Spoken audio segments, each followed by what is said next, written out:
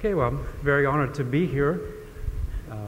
First, I'd like to say it's been a pleasure the last a number of years to have a chance to work with Alex. I've learned a lot, and most I've learned quite often what I don't know, that I should know.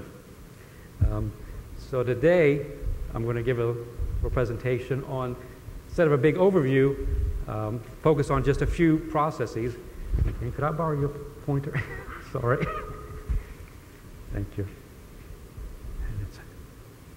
Okay, that's work. Just quick. That one. Okay, thank you. Okay. All right, so I'm going to focus on the formation and destruction of H-, which is actually a little project that Alex proposed, I'm embarrassed to say, 10 years ago we started looking at, and I've not really finished it, and I thought that I would discuss this as a motivation so I can get this done. Another benefit of working with Alex, as he has so many collaborators and former students, that you end up having an opportunity to collaborate with many of them, very wonderful people. And from this particular project, there's a number of them who are involved, and everyone's here in this little project I'm going to discuss, except for the first one, which is my student, Shinya Miyake, who's done some of the calculations I'm going to show. Okay, so here's just an overview of the topics I'm going to discuss. We're going to focus on H- and something that Yvain already mentioned, radiative feedback. And then I'll discuss a little bit about H- atomic physics, which I'm sure many people here know about. Okay, so the focus or the context for my talk is the early universe, but I'm not going to really talk about early universe chemistry, but the a few of the processes that are really important in early universe chemistry. And you've heard a little bit about this from our first speaker, Yvain. And it turns out that in the early universe, there are no metals, and we're interested in the formation of molecular hydrogen. It was proposed in 1961, so by McDowell, that you can make H2 and a zero milliliter gas through this sequence of reactions, radiative attachment to make H-, and then followed by associated detachment to make H2. And it was also later pointed out by Peoples and Dickey that this would be important in the early universe. And so this turns out to be the dominant way to make H2 in the recombination era. So after hydrogen has recombined, but before we make the first stars. Okay, so that's redshifts of less than 100 to about 10 or 20 or so. And it also turns out to be very important in the formation of the very first stars, so-called population 3 stars, until the density gets to about 10 to the 8th, and then 3-body processes become important. In general, this is not very important in contemporary star formation, but there's been a few studies that looked at, well, where would it be important? And Simon Glover did a little study to see where this sequence of reactions is the dominant way to make H2. And of course, you expect it to be in low metallicity gas, and he just parameterized where it would be related to the dust to gas ratio of the Milky Way. So some small metallicity regions, these two processes could dominate the way H2 is made. Of course, when the metallicity is high, it's made off of grain surfaces. Okay. Okay, let's see. Okay. So H- is suppressed at the really early redshifts because of photodetachment due to the background radiation field, which we've heard discussed earlier. And where the temperature of the radiation field is very high, photodetachment is very efficient.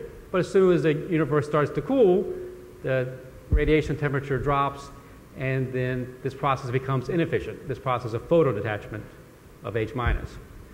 So that's the main destruction mechanism for H-, except for the associated detachment.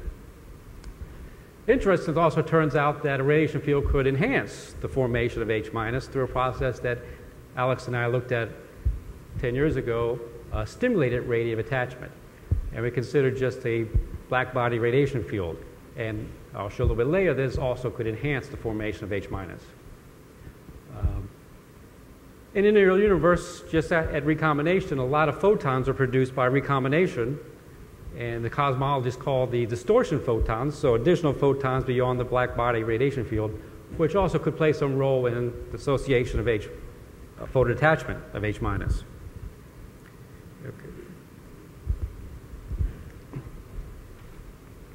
Okay, well, I should step back a little bit. For H minus, it's easily destroyed by photodetachment. But in this era, there's really no process that destroys H2 very efficiently. Okay, so H2 is free to form as much as possible. It's only limited by the low density of the gas early universe until the first stars are formed, so-called population 3 stars or other type objects that are formed. And they're thought to be very massive, and so they produce a lot of far ultraviolet radiation. And once this radiation field is produced from these stars, you can imagine when the first star is formed, it's formed in a universe which is completely atomic hydrogen, so a neutral environment. Then you have the first star form, emitting a lot of UV radiation, so it creates a Stromgren sphere, an H2 region, okay, which slowly expands out. Kind of like, and you have various population 3 stars formed in different places, making like Swiss cheese. Okay, so these energetic far UV photons can ionize the hydrogen around the star above the Lyman limit, but then below the Lyman limit, they could also dissociate any H2 that's around, the so-called Solomon process, which Elaine mentioned in her talk. And so cosmologists who were interested in the formation of the first stars began looking at this, and the first bullet here has the effect of producing more electrons and therefore ionizing the gas and driving chemistry. So if we're interested in, after the first star is formed, what happens to the region nearby? Is another star going to form?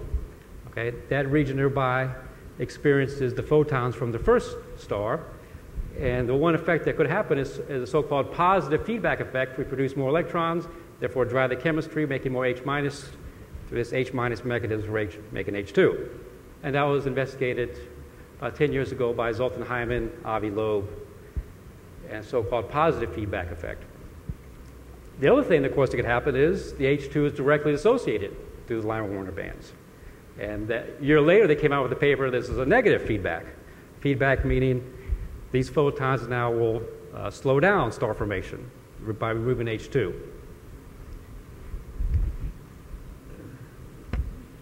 Okay, and here's a similar plot that we saw earlier, just describing this Lyman-Warner band process. We're down here in the ground state of H2, far UV photons excite itself to the B and C state, and then they can decay back down to the ground state. But it turns out that about 10% or so go to the associative continuum of the ground state. Okay? And this process, as they mentioned, was the rates were calculated by Stevens and Alex a few years ago, and then more recently by Avgrel has updated some of these rates. Right? So this is a mechanism now for destroying H2 in the early universe, or regions that are near some sort of population 3 star. Okay, so we have a way to make H2, associated attachment, and then a way to destroy it by Lyman-Warner photodissociation. And so we can estimate what the abundance of H2 is, okay, by just setting them equal. At the top we have the formation rate of associated attachment divided by the photodestruction rate due to Lyman-Warner bands. Okay, well, why is H2 so important? As they mentioned, in the early universe, it's really the only coolant that's available. Okay? And it's very important to cool the primordial gas during the collapse of some high-density region to develop to make a star. You need to radiate away the gravitational energy. Okay? So formation of H2 provides for this cooling, and then the cooling ends up controlling star formation efficiency of these early objects. Okay, so if the H2 that's in some nearby region near a population 3 star is dissociated, then we reduce the cooling efficiency, and then we're going to therefore reduce the star formation efficiency of the next generation of nearby generation of stars. And it also has a possible consequence of what happens in the next stage of the universe when all these population 3 stars sweep through the universe ionizing all atomic hydrogen, the so-called reionization era. That could be delayed if the star formation rate is suppressed. Okay, so that's the reason why we're interested in H2. And so a lot of cosmologists have started to model these Lyman-Warner bands in the formation of primordial gas near a population 3 star. And mostly they've interested in just the photons between 11.2 and 13.6 eV, and looking at what the effects are on this star formation efficiency. Well, when these stars are formed, they also produce energies, photon energies much less than that, which could photodetach H-. And the cosmologists really had not considered that before. And it was just pointed out just last year by Chozhoi, Kulin, and Shapiro that H- photodetachment should also be considered in these models. And so they said, okay, if we don't have much H-, we can't make H2. And so they wrote down a suppression factor for the formation of H2 just due to the H- photodetachment. So it's H- photodetachment rate, beta, divided by the formation rate of H2 plus 1. And they performed some empirical modeling studies of various primordial gas environments, and they found that this suppression factor could be as much as 1,000. Okay. And this is if you consider the first star is formed, it produces UV radiation, the UV radiation goes out into the gas. Of course, all of the Lyman limit photons are removed completely right away through photonization of atomic hydrogen. And so then you look at all the hydrogen recombination lines that occur, and they cascade down, and they considered all the photons that are produced less than the Lyman alpha, 10.25 eV, and they found that this suppression factor was very large. And then they considered the next stage, okay, population 3 stars also emit radiation just due to black body radiation, which gets out of the halo that surrounds the H2, the population 3 star, all photons less than 13.6. And if you consider a various range of masses for those population 3 stars, at the very more massive stars, 100 to 1,000 solar masses, it enhances this suppression factor by 10%. If you considered actually stars that are maybe 10 solar masses, it enhances it by another factor of 10. And so a suppression rate could be very large on the formation of H2, just considering this photodetachment. And then they looked at another type of object which is believed to be formed early on, a mini quasar. And mini quasars have a different type of radiation distribution, usually adopt a power law spectrum.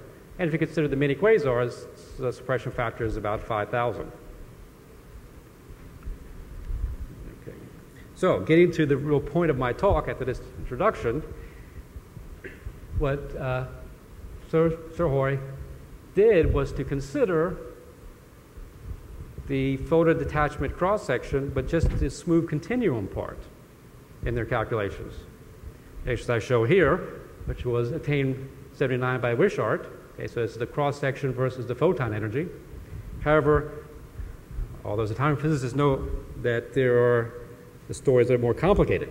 Right? There are a large number of doubly excited states, and the first series of those goes up to the H=2 threshold, and they produce very strong resonances. So there's a shape resonance and a Feshbach resonance here at about 11 eV. And they neglected this. So after seeing this paper, so what effect does this resonance have on the photodetachment rate? How strong is that? And in fact, I looked through the literature, particularly in some of the cosmology models of the H2 feedback, and they have all neglected this resonance. They all consider just the photodetachment, the smooth photodetachment cross-section. Okay, so this proposed a very simple idea. How is the photodetachment rate influenced by including the resonance? And so then what I'm going to show today is just the ratio of the photodetachment rate with the resonance and the background without the resonance. Okay? And so this is the photodetachment rate with the resonance and divided by just due to the background cross-section. And forgetting that factor of 1 in suppression factor, it's the ratio of with the resonance and without, and I'll call this the suppression factor for the resonance, just the contribution from the resonance. And I'm going to consider a couple of radiation fields, and the first one is a black body radiation from these population 3 stars. Okay, consider ranges from 10 to 1,000 solar masses, which are effective temperatures from 10,000 to 150,000 Kelvin or so. And we also cut off the radiation field above 13.6 eV. And we find this, so I applied here suppression factor as a function of effective temperature, and here is 1, so no effect. And we find that the effect gets up to about 9% for the most massive stars. And may be a little bit larger over here for the very small stars. So kind of a small effect for black body radiation, the most 10% if you include the resonance. Okay. And you can kind of understand this little minimum here by looking at the black body spectra. So I applied it here again, the cross sections, and now here I've overlaid spectra for black bodies at 10,000, 25,000, and 50,000 Kelvin.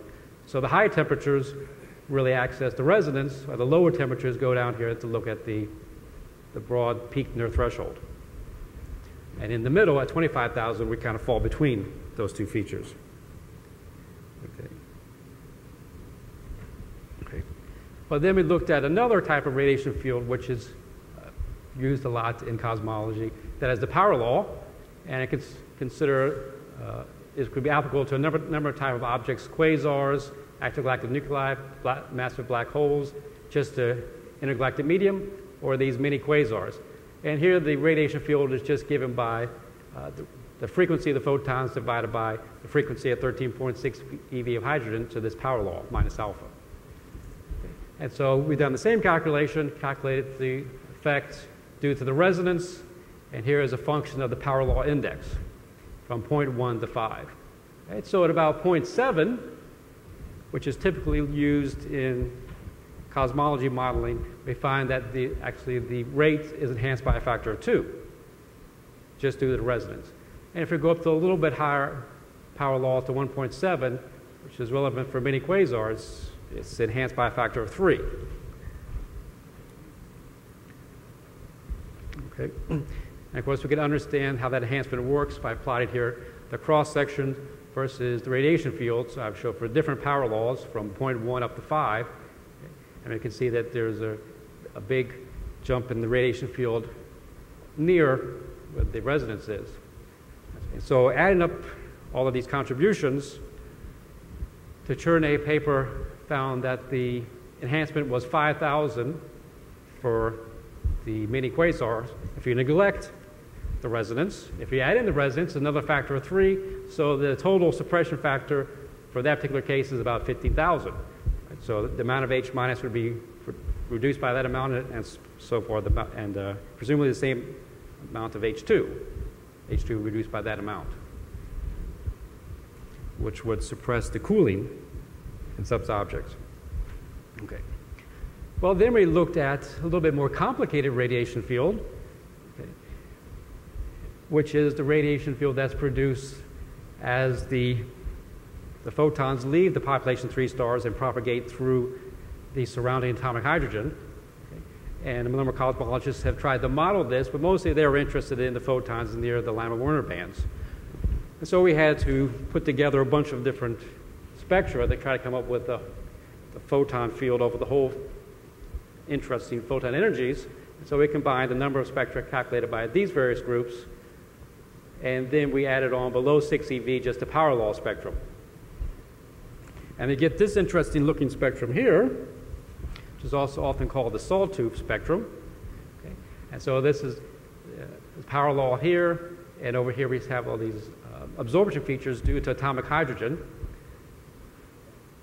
And so how to understand this, We're interested in some region here, all around it. Population 3 stars are going off, population 3 stars are forming, and their radiation is propagating across the universe.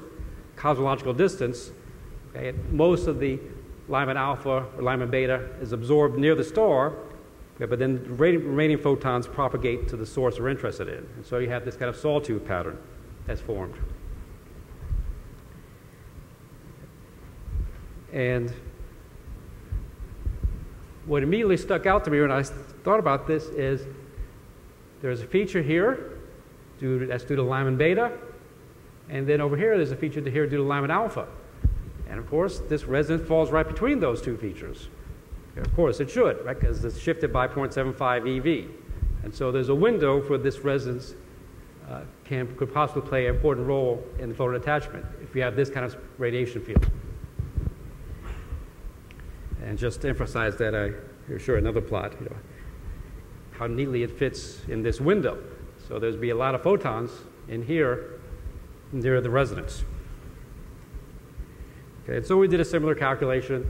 It turns out we actually find a similar kind of suppression factor for that more complicated radiation field. Factor of 2 or 3, depending on the power law.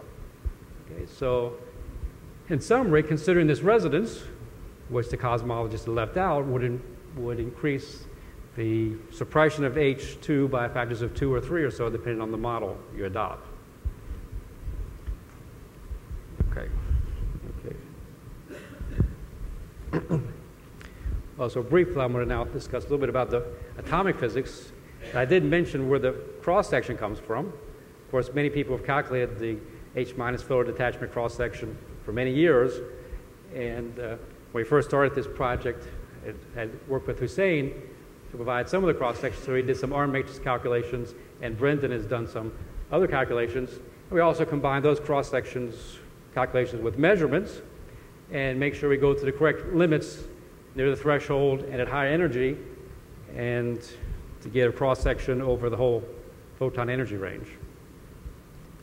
Well, once we have the cross-section, we also test how good is the cross-section by calculating oscillator strength sum rules. And in fact, this was done for H- by Alex and Ewart back in 1962.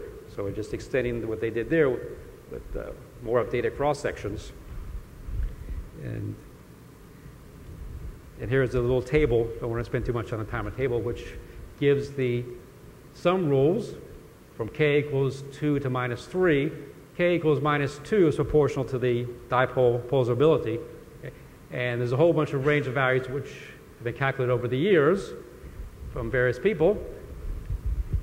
And we adopted what we thought was the best calculations shown here on the right, so on the left, of each of these sum rules.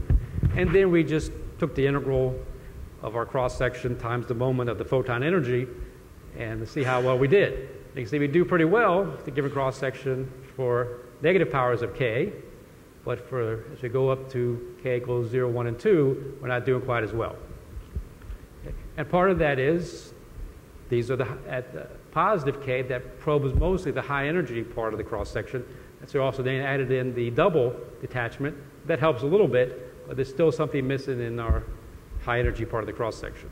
But what we're interested in for the cosmology is really the lower energy, less than 13.6 eV. So in that region, our cross-section satisfies pretty well the sum rules. Okay. Well, as another side, once you have the photon attachment cross-section, by detail balance, it's simple to get radiative attachment. And in fact, as far as I can find, the first calculation that was done for that was done by Alex and Kingston. Okay. And they gave a radiative attachment rate coefficient. And it's been in the literature for a while, but then I noticed in 1998 or so, the rate that was in the UMIST astrochemistry database was wrong. It came from some other source. And about that same time, Alex and I recalculated it. And since then, the UMIST astrochemistry's website has been updated. And just to show Alex's previous calculation from 62, shown here in green, our newer calculation in 98, so his previous calculation still holds up. Okay? And this blue curve is the one that was in UMIST until a few years ago. Okay? You can see it's off by almost a factor of 10. Okay. But H minus is not too important in the interstellar clouds. So maybe people didn't notice it. Okay. And then I mentioned in the beginning we could also enhance the formation of H minus by considering a radiation field. And here we did some calculations for just black body radiation field. And the temperature has to be pretty high before there's an effect. So the red curve is 0, no field. And then the green curve is 5,000 Kelvin, 1020, up to 50,000 Kelvin. So there's not much of enhancement until we get to 5,000 Kelvin or so. But it could be enhanced by maybe a factor of 10 if we get over 50,000 Kelvin for a black body radiation field.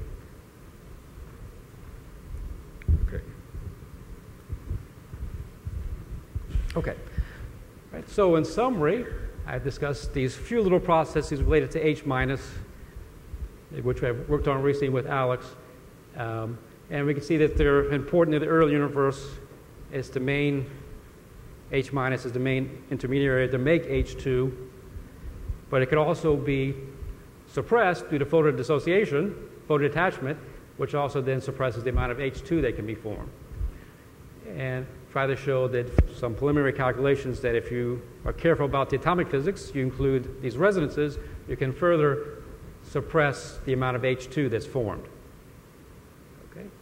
And if you do that, then this may affect the primordial star formation rate. It's after the very first stars are formed. Okay. Well, these calculations that I showed and what other people have looked at they've used very simple models. What needs to be done today is very sophisticated cosmological simulations where you can track the photons, radiative transfer through the hydrogen gas, and all the population 3 stars. People are just thinking about how to do that, in particular to be able to calculate what does the radiation field actually look like, this kind of sawtooth spectrum. Those are all models. Okay. So the next step of what we're doing now is we're trying to just improve the H minus photodetachment cross-section by converging them to the sum rules as best as possible. And then we could calculate even better, more accurate rates for rate of attachment and photodetachment. And that's all. Thank you.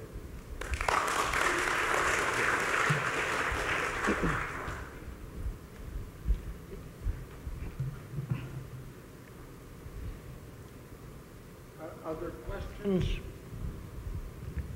Please, John. Yes, you looked into the effect of the resonances on the photodetachment, but did you also look at the effect of the resonances on the inverse process of radiative attachment? Because there will, if the collision energy is large enough for the electron to excite n equals 2 in hydrogen, right, there should be some effect on the attachment rate too. Right.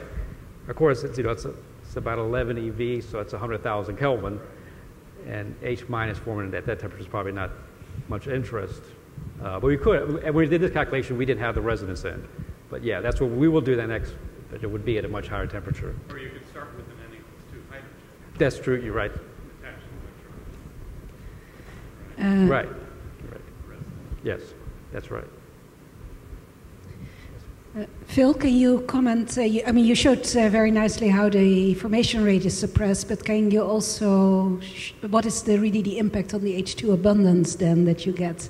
Because obviously the H plus route still goes. So how much does the overall H2 abundance decrease? Sort of how much is the H2 abundance decrease? Yeah. Well, let's see. Let's see my computer.